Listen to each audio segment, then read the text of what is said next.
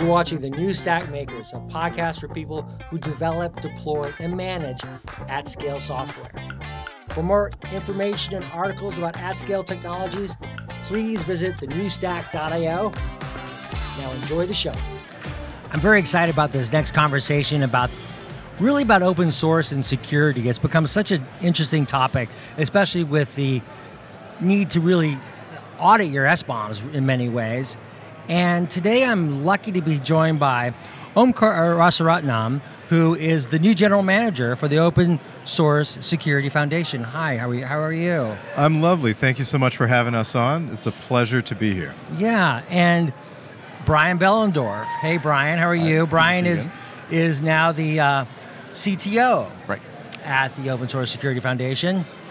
Very well-known technologist, and we were just having a conversation about lettuce and warehouses and and rhubarb should not be in a pie. And how do you know if you're, like who to go to if like your romaine lettuce is like making you not feel so well? And there's some like corollaries there to software and open source components and security. And so I want to just preface this by saying I had this nice conversation yesterday with someone we both know, Sam Ramji. Mm-hmm. And I was saying to him, like, Sam, how do I get ready for this interview? What should I be talking about? And he talked about Log4j, right? And he said, listen, one of the really big problems is how do you get upstream? If a vulnerability gets discovered, it's a bad one, or even not so bad. How do you get it from upstream to downstream as quickly and efficiently as possible? And what we see now is Log4j is this issue with like people still using, very old versions. And so maybe we could talk about that in the context of your own mission and what you're trying to do at the Security Foundation. And there's some other topics I'd like to explore too. That sounds great. So thank you for asking about that. And Sam's a lovely person. We really enjoyed working with him. My perspective, I'm gonna swing wide, but then zoom back into what your question was. I think if you look at the vulnerability that was there within Log4j, it was a format string vulnerability. I would love to be efficient about how we address systemic issues like that. It's a very classical case of a security issue. It's not something novel. I'd like to ensure that we start by making our software secure by construction, so the issues like that don't exist at all. Through education, through using different techniques, hardened libraries, well-vetted patterns for addressing those kind of issues. Now, when issues like that do occur, then you're right, we do have to jump into rapid response mode. We have to have not only, as you pointed out, a good mechanism of traversing stuff from upstream all the way back down to what's running in prod, but that's where artifacts like SBOM come in. And SBOM, I will be the first to say, feel free to quote, SBOMs are not a panacea. They don't fix everything, but they give you telemetry. They let you know where to look to next. I've run production infrastructure, and when you run production infrastructure, the best thing you can get is telemetry that tells you what you need to protect when events like this break out. So in my opinion, that's how I would like to weight our focus on addressing issues like that. Brian, what do you think? Well, at the Open SSF, we're trying to think holistically about the software supply chain, right? And how to look for defects, and how to track the distribution of software through things like SBOMs, and how to drive a culture where dependencies get updated much more rapidly than they were before. You're absolutely right. There are a lot of organizations who, when Log4j hit, said, oh, don't worry, we're not vulnerable because we're running an older version of Log4j, forgetting that there had been no updates to even that old 1.x stream in 5 years, not even security fixes, right? We talked to some of our friends in government a few days ago who told us one of the main drivers for this desire to have SBOMs in government adoption is they didn't know when they were done, when they were remediating the Log4j breach, right? The SBOM on a piece of software is like the ingredients on the back of a ketchup bottle, and they can tell you when, there happens to be paprika in there as a food coloring, right? Well, if you're allergic to paprika, then you want to know this stuff, right? And for the same reason, labeling just the raw ingredients resilience of like all the software packages that we're pulling down and running to know when we're done, like, to be able to go and address these issues is one step. But there's other uses for SBOMs that once we have this metadata channel, we're going to be able to do. And at the OpenSSF, tying that together with our work on SigStore, which are signatures on objects, with our work on Salsa, which is about traceable provenance, all of these pieces are going to come together and have been coming together, and we can talk more about this. Let's talk about SBOMs first, though. Yeah. So how you create an SBOM really can really define how SBOMs can be aggregated for that metadata, correct? Yes. And so you can do some computations on the data itself, correct? Yeah, the idea is at the tail end of this, you should be able to feed all that SBOM data into like a dashboard that shows you, not only all the information about what are the components, but ultimately how were they built, and might allow you to also map that to, if you've got other data about, hey, Log4j is potentially kind of risky, right? Maybe even though we are 3 or 4 layers down the distribution channel, maybe we want to highlight to our vendor, you should be using a more current version of this, or an alternative to it that's less risky. Is there an opportunity to start to kind of like take that computational capability and finding ways that we can kind of look at the aggregate of the data itself to be able to then start providing almost automated processes for moving things out of this danger zone into a more sustainable kind of approach?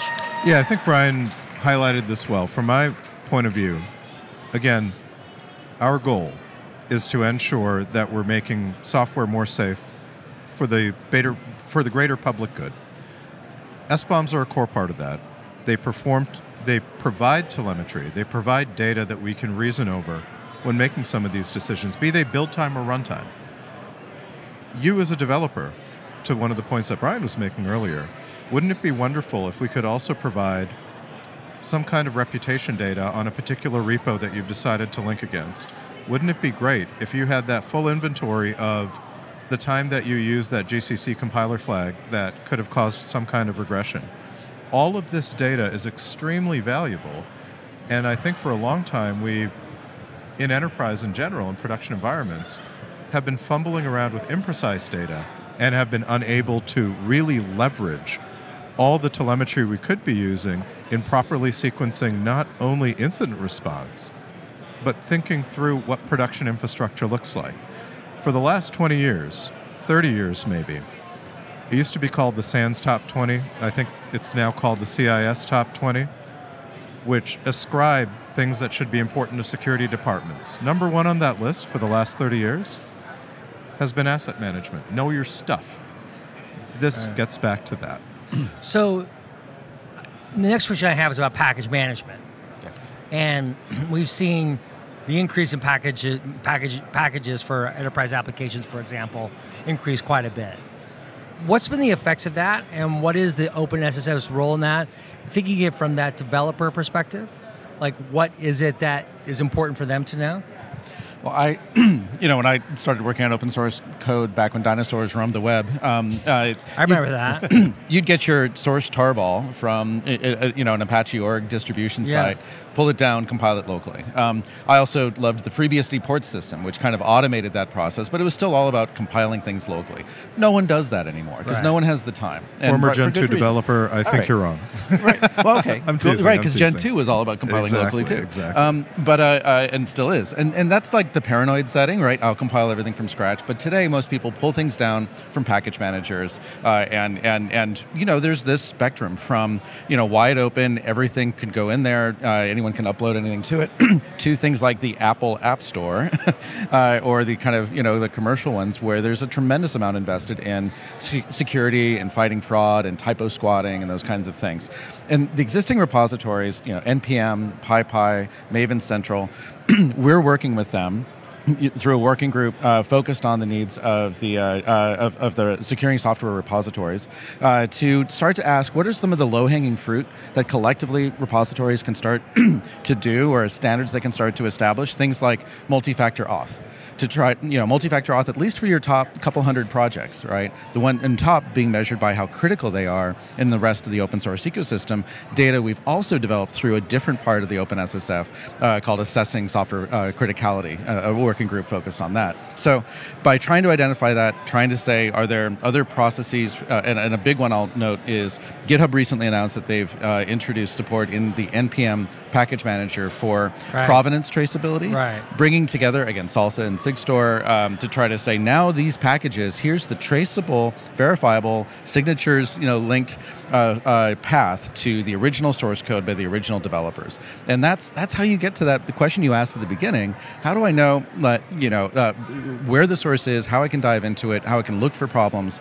That's how you know, rather than just trusting that some entry in a repo could that be correct. In very simple terms, could that be a database? Could it be It looks like a database, both one that you have locally that you can compute and check signatures against and have high confidence actually is the truth, as well as obviously repositories and sites like, I don't know if you've seen deps.dev or some of the other kind of third-party resources out there for developers to just understand the shape of the open source ecosystem, understand the shape of this software and the dependencies underneath it, and are there outstanding software vulnerabilities in them, that sort of thing. I guess that's my question. When a million flowers bloom, like an open source project can come from anywhere, right? That's right.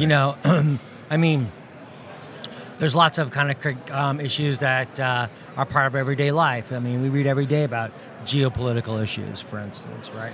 So when you're thinking about this, like if I'm building a service and it has multiple components to it, 2/3 of them are open source components, and I'm pulling these from anywhere, right? What are the methods now for verifying the veracity of those components versus what we want to get to? What is that delta there? So I think Brian highlighted a number of technologies that are incubated, endorsed, suggested by the OpenSSF that are excellent for this. But it's important to remember what these represent in terms of your build process. We have assured cryptographically that the thing that you pulled via Sigstore hasn't been altered. That doesn't mean that the code itself is good. It doesn't mean it has been scanned for vulnerabilities. These are things you will also need to assure. So much like the SBOM doesn't fix all the things. On its own, Sigstore will not fix all the things.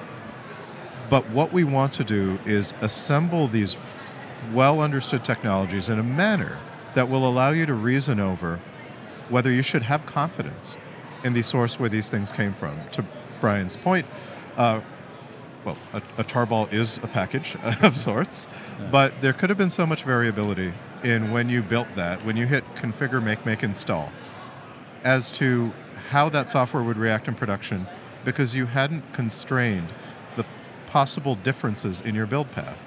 And that's what we're trying to do. Good security is about predictable, reproducible builds. And I believe that's really going to take us into the future. What do you think, Brian? I think I want to add to this, across the open source landscape, there's a high degree of variability in quality. We all know this, some is higher quality than others, but also in the adoption of practices that tend to lead to fewer bugs. Right. And we have a project at the OpenSSF called the Security Scorecard, which runs automatically across, actually we've run it across 1 million different repositories at GitHub, and developed a score between 0 and 9 for, think of it like a credit score, right?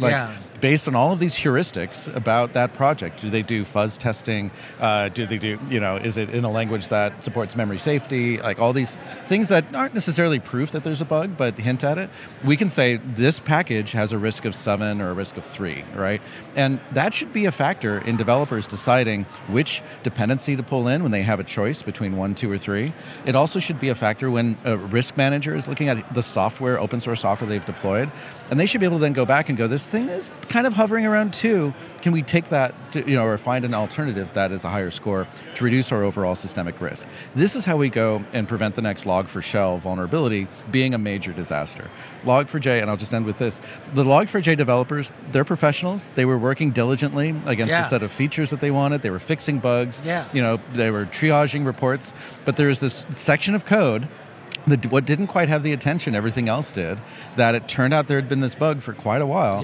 And it might have been caught, and this is what blows people's mind, for all of the tens of billions of dollars in lost productivity or other costs attributable to Log4Shell, this could have been caught and fixed for the cost of a third-party audit, which would have run, and including remediation, about $100,000. So we, $100,000. I mean, the ROI on that, so to speak, would have been fabulous had we known that's the one to fix. Hard to measure, but like that would have been the one to fix. But how do we go and find the next Log4Shell problem, right? The next packages that, even if well maintained, might have this vuln, and that's really an area of interest for us. But this is the toughest battle I think that you're going to face. I mean, or we're all going to face. Like, it's a culture issue, right? I mean, so developer is responsible for delivering feature updates to the product every week, or for example, the developer says, this week we're just going to be working on the code. We're just going to maintain the code.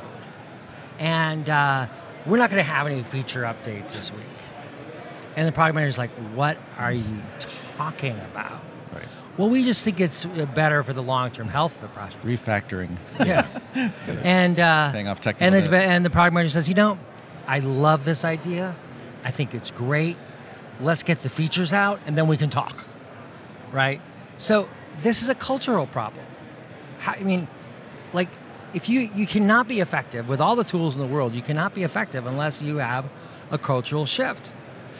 And that shift, it seems to be more of like you're saying, like 100K makes sense, right? Now it does. In retrospect. Right. Back then, moving along. Yeah. So how does the OpenSF play in that? So hindsight is always 20/20. And Brian, maybe you can cover some of the stuff about Alpha Omega in a sec. The perspective I'd like to provide you is that of somebody that's worked both in enterprise as well as software product teams before. And the manner that I, as an engineering director, would use to provide incentive to my teams, and I'd encourage other engineering managers to do the same, this is a unified backlog. This isn't you don't get to ship unless you complete all of your P0s. Right. A security itself is a code quality issue. Much like you would not ship if your code didn't pass through the linter cleanly, you need to address your security issues. It is not optional. And Brian, I really like the way that you spoke about some of these ideas almost like a credit score. You can't swipe your card again if you're overbalanced. You can't extend further credit. And the more that we provide metrics around that so we can reason over whether these are good business decisions or whether we are perhaps causing ourselves the next Log4j issue, I think I have faith that, much like we want to improve software for the better good of society, that everybody else would rather avoid these. I can't imagine how many people lost holidays over the Log4Shell issue. But Brian, maybe you can talk about the Alpha Omega work. Yeah, and before jumping into that, we talked a little bit before the cameras rolled about metaphors for software, right? And I said, thinking of software like a bar of gold sitting in a safe is the wrong metaphor because it perishes. It's more like heads of lettuce, right? That very quickly shift from being an asset in your ledger to a liability, right? Worse than zero, less than zero value, they become a risk for you.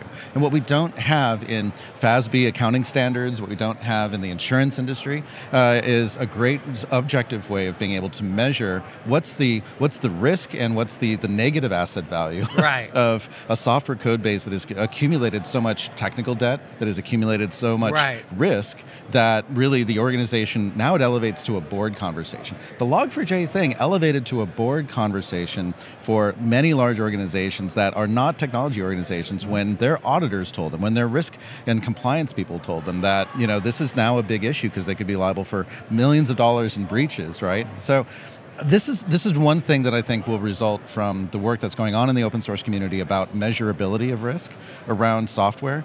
Certainly, if you're including insecure dependencies, you should clean that up. Not all insecure dependencies are a real problem, but if we can develop standards for figuring out how to assess that in an objective way that could drive cybersecurity risk premium, risk insurance premiums, that could incentivize that kind of behavior. There's a whole economic model. So that engineer says, I'm going to take a week to do this non-feature work, but we're going to bring down our insurance premiums by doing this, or we're going to make look better in that dashboard for the board, by doing this work. Then it's an easy yes for them to tackle. We're coming at the end of our time here. I want to just thank you both for having this conversation. I could talk with you another hour, but maybe we'll find another time to do that.